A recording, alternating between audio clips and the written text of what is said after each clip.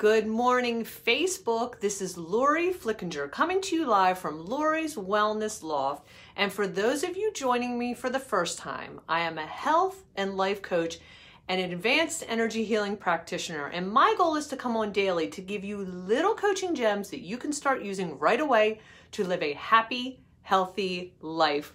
So when you pop on, say hello, because I can't always see who you are when you pop on, and let me know where you're listening in from. I'm curious. And the Facebook feed was flooded today with answers. My question today was, what's your gripe? And I wanted to know from all of you what you wanted me to coach on. And I thought it was kind of comical that people were talking about traffic, people not using their turn signals, like road rage was big today. So everybody calm it down on the highways. All right, so I had so many people answer this question this morning. I tried to kind of wrap everything into one. So I think I'm addressing Patty, Michelle, Lynn, and Janet all in one coaching wrap up. Okay, so I'm trying to smash everything into one. So hopefully this doesn't get lost in translation. But the whole thing was about taking things personally. And for those of you, any of you who have ever read the book, The 4 Agreements by Don Miguel Ruiz, one of the 4 agreements is don't take things personally. And this is huge. And I realized that a lot of people go through life with like a chip on their shoulder, looking for reasons to be offended.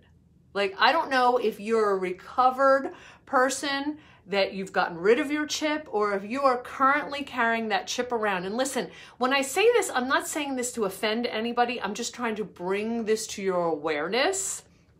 Okay, so a lot of times people are looking for reasons to be offended, but it's a choice. We don't have to be. So here are some helpful tips that you can start applying right now to help you with that. So number one is you don't want to take anything personally. You have to realize in life, the way people react to a situation is often about them and about where they're coming from. So 9 times out of 10, it has nothing to do with you, and it has to do with how they are interpreting a situation, what their mindset is, and what they're bringing to the table. Everyone is bringing their wounds and their story and their issues to the table, and that's the lens they are viewing life through. So often it has nothing to do with us. It has to do with them. Lynn, how are you? Thank you for jumping on. I'm seeing people jump on, but I'm not seeing you. So say hello, wave to me when you jump on. Happy Friday. All right, number 2, I want you all to realize this, and I know this is like a big aha moment when people are in the coaching room with me, that they realize that they are creating scenarios in their head based on their belief systems and their past experiences that aren't necessarily true. Okay, and this is just human nature. We can only bring to the table what we have currently experienced. But it is up to us to realize whether those beliefs are still serving us, or if we're ready to let go of them and allow other beliefs, more possible and factual beliefs to come in that are going to help us instead of hold us back. Okay, so realizing that we have insecurities that we have developed, that we have, that have been imposed upon us throughout our lifetimes, and it depends on whether we choose to believe that anymore. So our insecurities are up to us whether we're ready to let go of them or not. Hello, Kathy. Looking forward to seeing you on the court on Sunday. All right, so what I want to do is offer some solutions for you, because I do solution-based coaching. So number 1, when you're in your head creating scenarios, or when you're feeling offended, you have to realize you're having conversations with yourself. 9 times out of 10, right? You're not conversing with the person who kind of tweaked you or you have the gripe with. You're having these conversations in your head. So what I tell people to do is, number one, ask the question of the person you have the gripe or problem with. Find out. Sometimes you go to that person, you ask them the question, and they had no idea that you had felt offended by them or, that there was any issue. So find out if you're just creating stories in your head or if that person actually has a problem with you. Okay, number one, you have to ask the question. Number two, stop making assumptions about what that person is thinking. You can only think for yourself. You can make assumptions about what that person is thinking and about why they acted the way that they acted. Thank you, Lisa.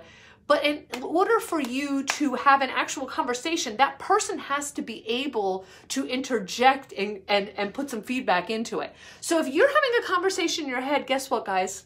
It's not going to get you anywhere because you're not allowing the other person to come in and tell you what is true. All right, so invite that person into the conversation. Number three, you are always able to decide to focus on what is positive, possible, and factual. Okay, I'm going to say that again. What is positive, possible, and factual. And if you have come into a situation or a scenario where you feel like it's Groundhog's Day and it's going on and you can't get out of this negative thought loop, it's up to you to decide to move out of it. And if you need help with moving out of it, drop me a little hand in the comments below. I would love to be able to have a conversation with you. I know people are really active and awake this morning on Facebook. People are fearless on Facebook today, so I think that's really cool. So if this was helpful, drop me a 1 in the comments below. If I lost you, drop me a 2 in the comments below. And I would invite each and every one of you, if you have a topic that you would like me to coach on, I am doing requests. Drop that in the comments below, something that you need help with, and I would love to create a video just for you. If you want to message me afterwards, message me or call me at 609-561-LORI. Have a happy, healthy weekend, and I'll talk to you all soon.